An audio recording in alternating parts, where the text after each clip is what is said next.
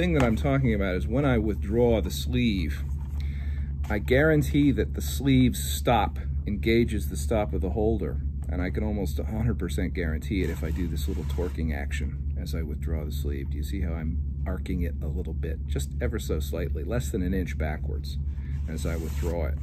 As I arc it backwards, I'm effectively pressing the stop against the holder's stop inside the holder. I'll show you what it's like in the camera.